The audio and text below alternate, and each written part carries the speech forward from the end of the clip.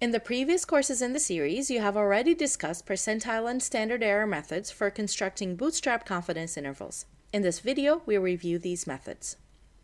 Here's our bootstrap distribution, comprised of 15,000 bootstrap medians. Each observation in this plot is a median from a bootstrap sample. And remember that each bootstrap sample is a sample taken with replacement from the original sample and of the same size as the original sample. It's really important to understand what with replacement means in this context, as well as the purpose it serves. Say I had a bag in my hand with 20 cards in it, each card showing the rent for one of the apartments in my original sample.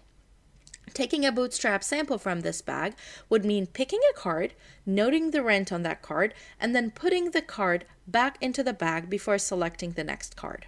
So the first card becomes a candidate for the second draw as well. Suppose that the first apartment we select from the sample has a rent of $2,000. The idea behind sampling with replacement is that there may be many other such apartments in the population, so if we had the luxury to go back and sample from the population, we could conceivably get more such apartments in our sample. Using this bootstrapping distribution, we can calculate a confidence interval in one of two ways.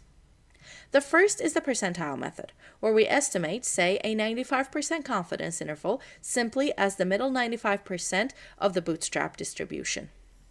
So the bounds of a 95% confidence interval are the 2.5th and the 97.5th percentiles of the bootstrap distribution. A second and a more accurate method is the standard error method. In this method, we calculate the interval as the sample statistic plus or minus t star times the bootstrap standard error. The degrees of freedom for the critical t-score is n-1, where n is the original sample size. The bootstrap standard error is just the standard deviation of the bootstrap distribution. Time to put this into practice.